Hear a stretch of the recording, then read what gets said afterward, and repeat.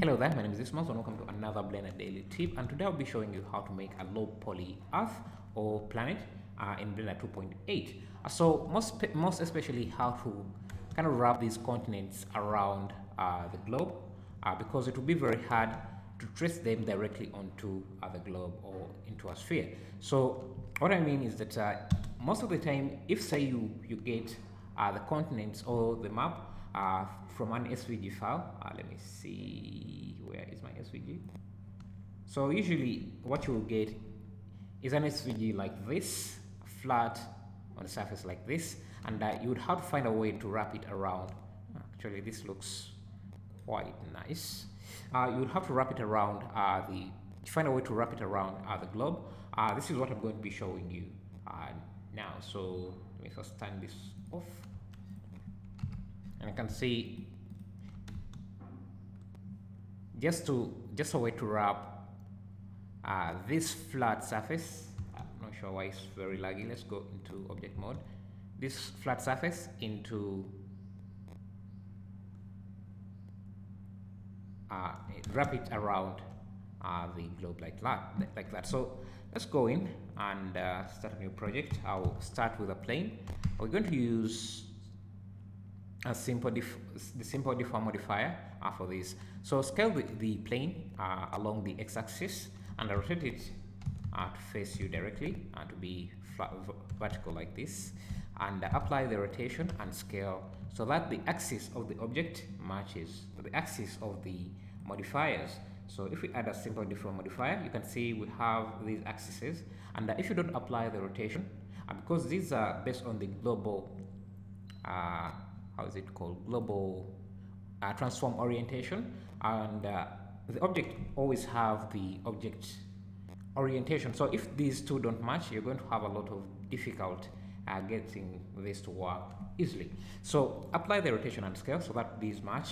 And now if we and see the simple deform by default is set to twist. I want it to be set to bend, and I want this to bend around the z axis, which is the vertical axis. So if we change this to about 180, I can see nothing much is happening because we don't have enough resolution in our mesh.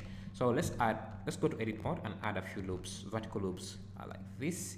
And I'm using the shortcut Ctrl R to add the loops. You can see how this is bending. You want this to bend at least, you want it to bend like 180.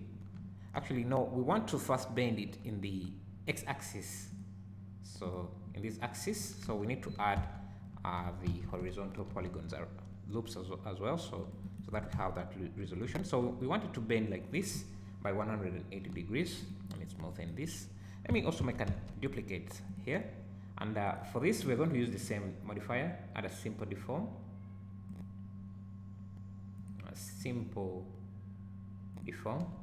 again bend, and the axis this time is supposed to be Z, so that it bends in this angle, but this time the angle should be 360 degrees so that it wraps around completely like this. So we're going to merge these modifiers. So just come back on this and copy these modifier settings.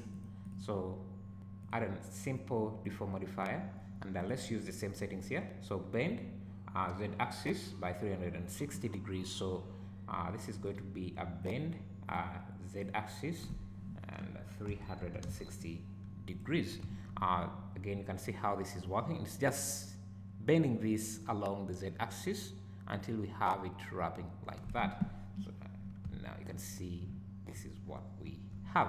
So we still have this gap here, and sometimes depending on how you scaled, how far or how wide you scaled the plane, this might come out intersecting or as a whole like that. So to fix that, just go into edit mode and push it in just a bit. You can see if it's not wide enough, it will start intersecting like that, but you want to get it where they are almost merging but not intersecting or anything, so somewhere like that, and you can see how that has turned into a sphere. I will still have this seam, but you don't really have anything to do about that, because anyway, when it comes to time for rendering, I didn't even use this as I just used this to deform the planets, sorry, the continents. I never used it to render anything. I just had a sphere on top of it, so you don't have to worry about that at all. So now let's get to wrapping the continents around the shape. So first, disable all the modifiers. Don't remove them, just disable them for a second, and trace out the map or import the SVG, whatever you do. I'm just going to use where is my SVG? I think, okay, let's see.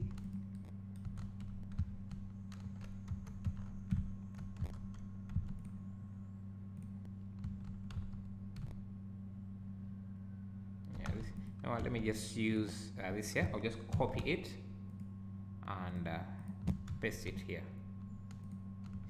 So it's coming with a lot of other things, and let me remove all the modifiers. So this would be your planet, and you can see there's no easier way to trace this kind of structure onto a surface like this. You can't start drawing curves here, it's very hard.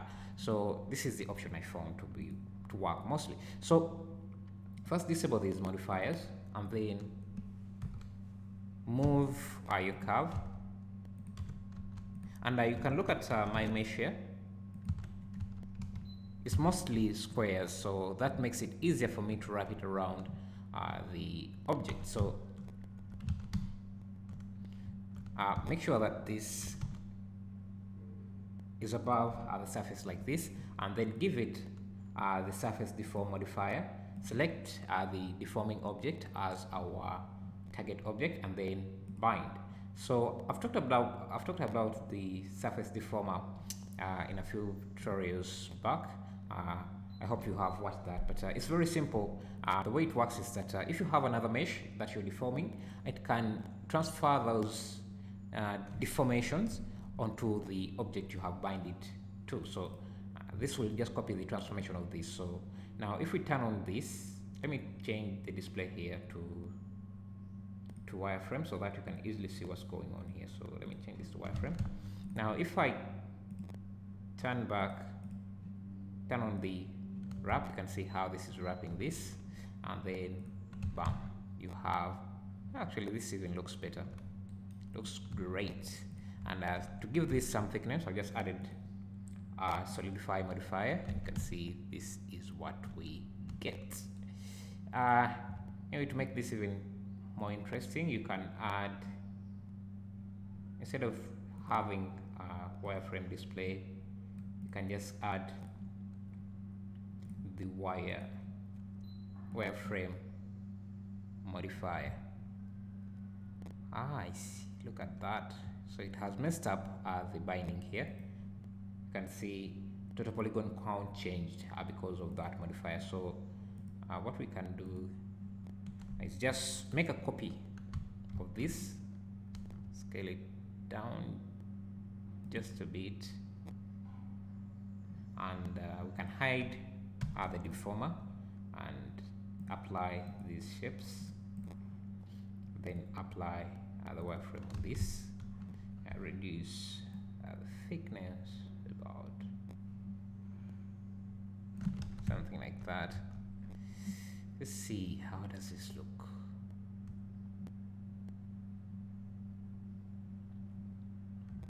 And you have your globe. And you can make this even metallic.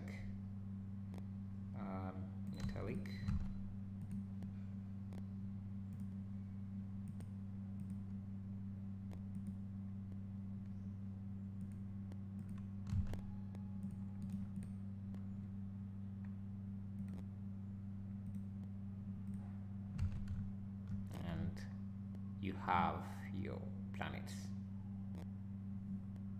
Yeah, thank you for watching. I'll see you in the next tutorial.